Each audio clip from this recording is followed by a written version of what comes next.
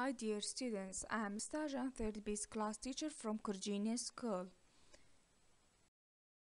Today we will talk about figures of speech and we will try to study from page 140 until 143. Don't forget that you can find all the answers at the end of this video.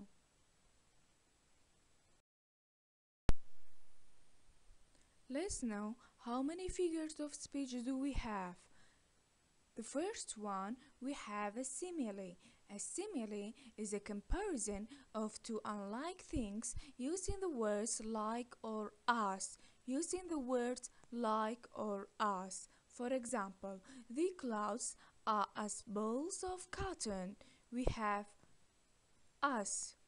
We have comparison between two things by using as. The next one, a metaphor. A metaphor is a comparison of two unlike things without using like or as. Don't forget that, without using like or as. For example, the clouds are balls of cotton. We didn't use like or as. Now we have some more examples. The lake is as smooth as glass. We have a comparison between the lake and a glass by using as. The next one, the lake is a mirror of beauty. We have metaphor. The Iceland is like a star from the sky.